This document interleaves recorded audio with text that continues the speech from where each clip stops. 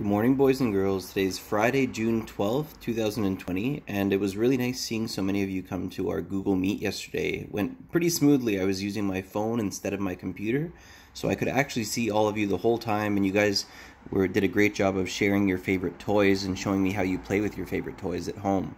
So we'll have another Google Meet next Thursday, and for today you're going to complete a read-along activity.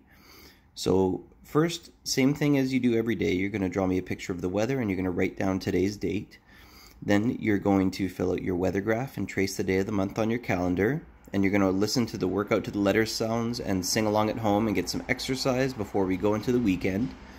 Then, boys and girls, we're going to go to Storyline Online and you're going to watch the story Mice Twice. So the story Mice Twice has some different animal characters in it. So you're going to answer some questions and retell me the story, okay? Now, boys and girls, I want you to write down the setting. So where does this story take place? Where are all the events happening? You're going to tell me the characters who was in this story and tell me their names.